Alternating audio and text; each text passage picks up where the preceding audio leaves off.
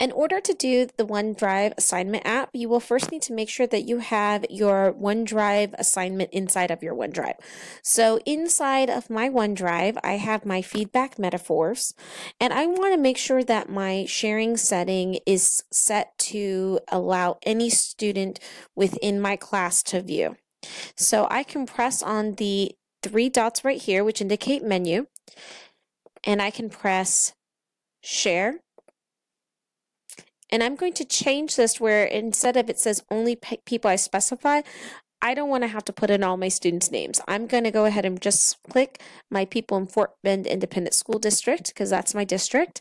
You don't need to worry about the allow editing being off because students are not actually going to get to your copy. The app is going to make a copy for them. You have to do the following two things in order to get the OneDrive to remember this setting. So I have to select my Fort Bend Independent School District, and then I have to press apply, and then you have to press copy link and then copy. When you have this green check mark, that means that OneDrive now understands that this is a shared permission for anyone in the school district. So make sure that you do press this copy button right here in order to activate that. You don't actually need this link. You're not going to use that link, but we're just pressing this button to activate that memory. Okay, so now I have this ready to go for students to use. I'm going to go into my Schoology. You can see that this is my Schoology. My name is Sarah Johnson. I'm going to go ahead and add my material. I can add my material by pressing this drop-down menu, and I'm going to press assignment. Now you must include the title of the assignment, and you must also include the grading category. So I'm just going to call this one sample, and I'm going to go ahead and make it a daily. And remember that if you are using the Skyward Sync, you do want to go ahead and give it the actual due date, so that way it will be in the correct progress report. Okay, the thing that makes it a Microsoft OneDrive assignment app is this button right here. You will click it. You might have to share or approve or permission into your OneDrive, and you will say yes or accept as they come through. Once you're in there, you're going to go to the folder that you had, and you are going to go in and find that document, and here it is. I'm going to click on it one time. You'll see that it's remaining highlighted in blue, and I'm going to press attach. Okay, once that's done, I'm going to press create. I'm going to show you the difference of how it looks. So normally if you made an assignment and you attached it to the assignment, the document to the assignment, you would just click into the assignment and it's not going to look very different. But this one, because the OneDrive assignment app is being used, all of a sudden now you have these tabs. You have the assignment, which is the original document, but you also have something called in progress and submissions. In progress will be all of your students, and so you can see these are the 4 students I have for this course. One of them is a real person in Fort Bend ISD that he's letting me use his login as an example because I can't use these fake ones because they don't actually truly have OneDrive. So I have to use a Fort Bend ISD person, and so Daniel's letting me do that. The next tab is called submissions. So submissions will be after they submit, and you can see no one has submitted theirs yet because I've just made it. So this is the teacher view. I'm going to flip over down here, and in my Microsoft Edge I'm actually logged in as Dan. So I'm going to click down here, and you see now that I'm Daniel Johnson. So now I'm a student. So the reason why I want to do this is I want to show you what this looks like on both ends. So as a student, when Dan clicks on sample, his view is also different than traditional view. He now has a tab that's called My Document. When he clicks on My Document, it will actually bring up kind of a little preview, and it will probably ask him to log in and give permission here, and that's totally fine. See how it's going to ask him to do that. It might even tell the kids that something went wrong. Okay, and that's totally fine. They're just trying to log in all parts of the app. Remember, OneDrive is very much locked down for student security, so they're going to have to log in a couple times, a couple different ways, but they'll get used to it once they start doing it. So here is the preview item, and you can see where it has these blanks right down here along with my example. He can submit this assignment. If he were to submit the assignment right now, it would be completely blank, so he doesn't want to do that. And he can edit the assignment. So he's going to go ahead and press edit. Okay. And for the purposes of the video, I'm just going to go ahead and insert some text. Automatically, this document right here, the one that's called sample, because I named it sample, and that specific number right there is from the course, that will be put into his OneDrive. So he will actually be able to go into his OneDrive at any point in time and use that in order to, let's just do this right here, in order to access it at home. He can also access it through this OneDrive app. Okay, so I'm just doing some examples to show you kind of where things are and how they look.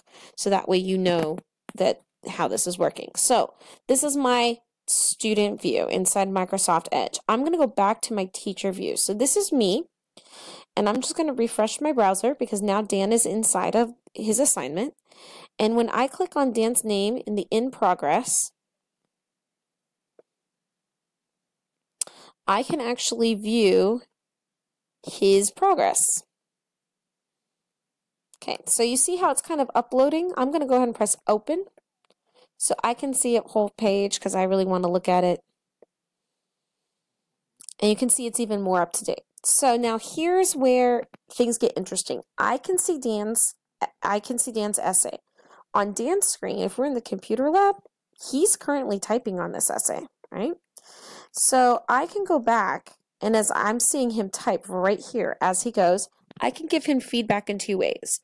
The first way is probably a little bit more difficult for students to realize it's happening. That is through the chat. So in the chat, I can go ahead and I can talk to Dan almost like an instant messenger.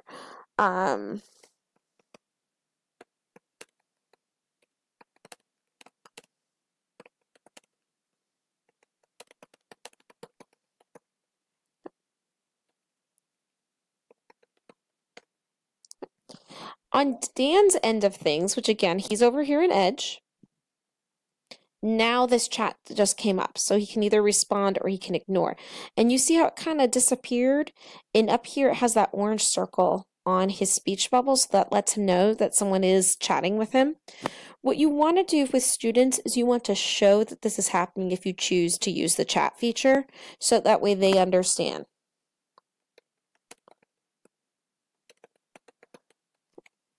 Alrighty, so there's that. Okay, another way that you can give feedback to students is inside, and you'll see I'm back on my login again, inside of your Word document or your PowerPoint or whatever it may be. I'm going to just highlight the text I want to talk to Dan about. Let's say that there's something in here, and I want to go press review and say new comment.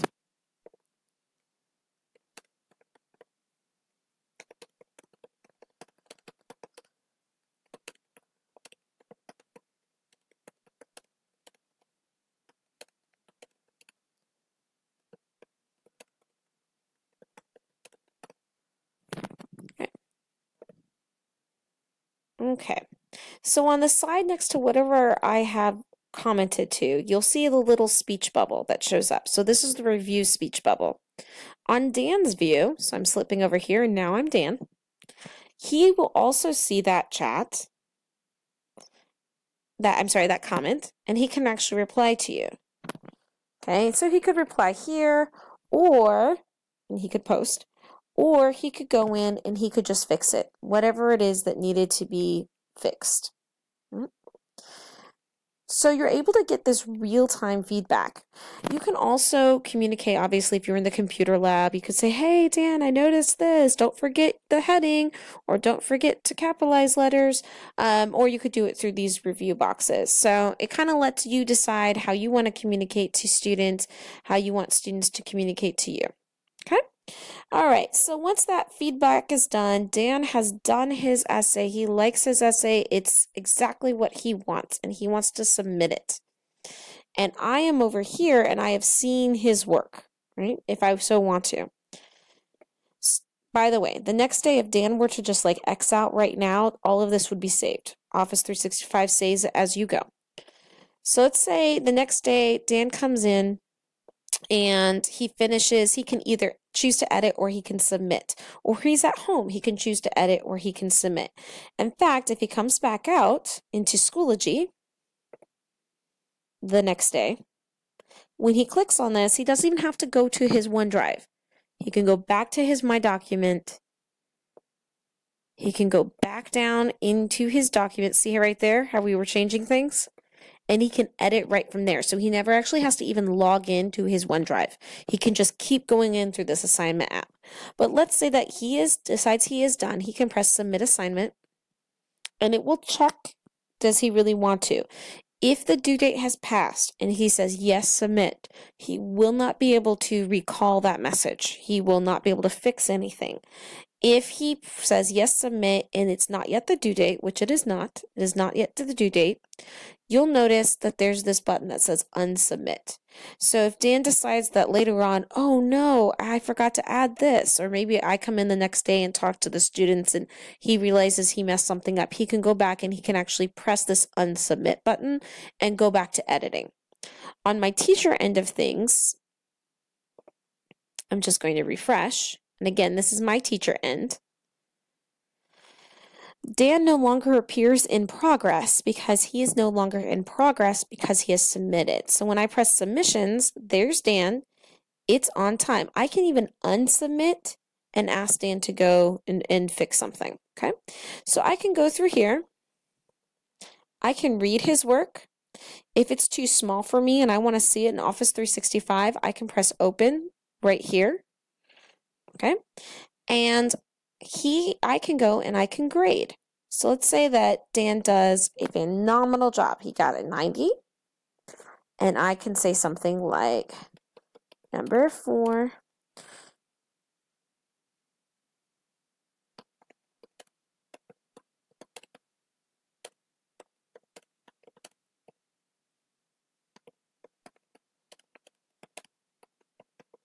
Okay. I can choose to either keep this just as a comment for myself, or I can press this box, which is share gradebook comment with your student, and I can now press save. So if I press share gradebook comment with your student, when Dan is inside of Schoology and he's inside the course, he can go to his grades. You see I have a lot of sample grades in here, so I need to look. And you see this is his grade for his sample that I just made, and you see how it says number 4 really needed a bit more detail to be clear. So now he knows why he got a 90 instead of 100. So that right there is kind of in a nutshell how to do the OneDrive assignment app. If you have any questions, let me know.